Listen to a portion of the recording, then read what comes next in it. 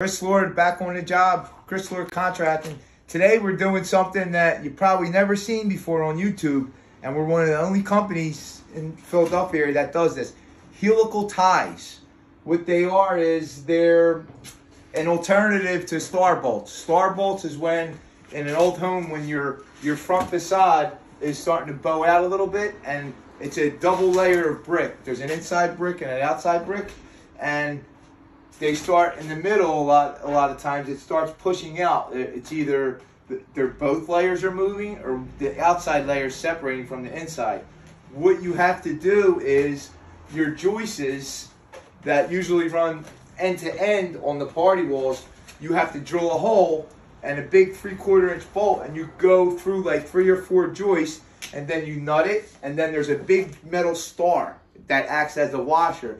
Then you tighten it up, and it doesn't correct the bow. You can't correct it unless you tear it down, but it'll stop it from bowing anymore, and it'll just hold it in place and stabilize your front facade.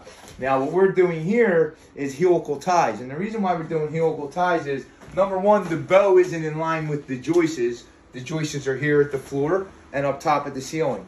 So there's a couple things you can do. You can still do stars, but you have to add a post or a framing so you have something to bolt it to. But it's not as strong because you're not getting it through 3 or 4 joists.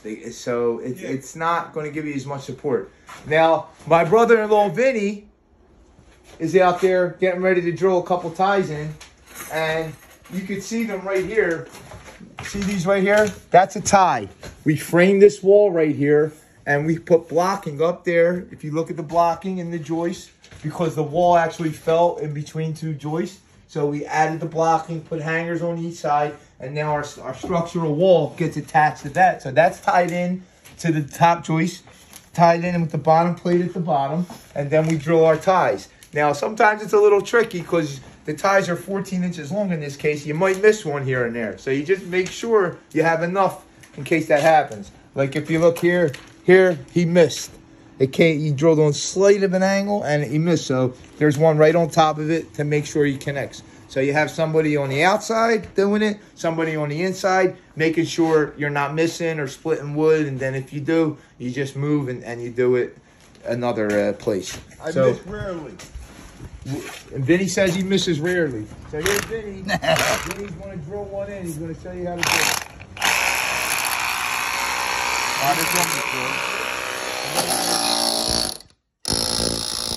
Right into the stud. And he just drilled that hole. And now there's a special tool. Show him that tool. This tool goes on the rotary hammer, and then it'll drive that Healy tie, that stitch right in. I almost don't like showing people this. It's like I'm giving away our secrets. But now somebody else is going to start doing all this stuff, you know? Yeah. Somebody's got to do it. That's the negative thing about YouTube. It's like, you know, we're showing people our stuff when like that, and then he starts to, yeah, it's like free teaching. I should, you know?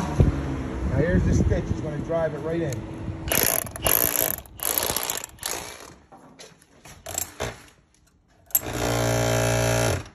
Ooh, was that the short one? Is that it?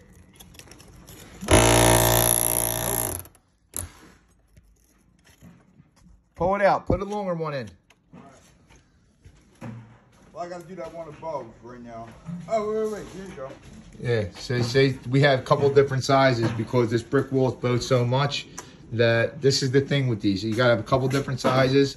And if they hit, you just pull it out and you get one that does hit.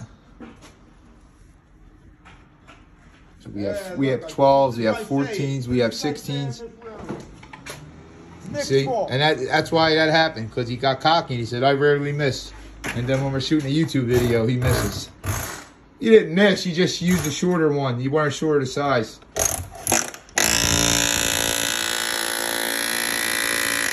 And that's it.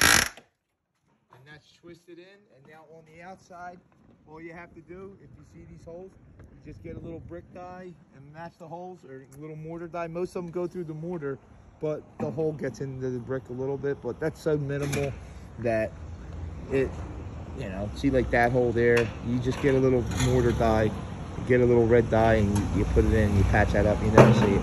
And then you just repoint the mortar. So that's it. So that's helical ties.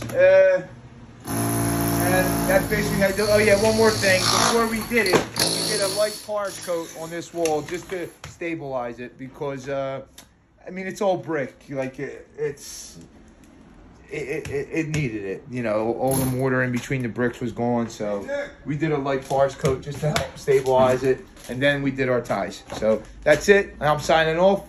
If you like this video, press like, subscribe, and hit that notification bell, and I'll see you on the next one.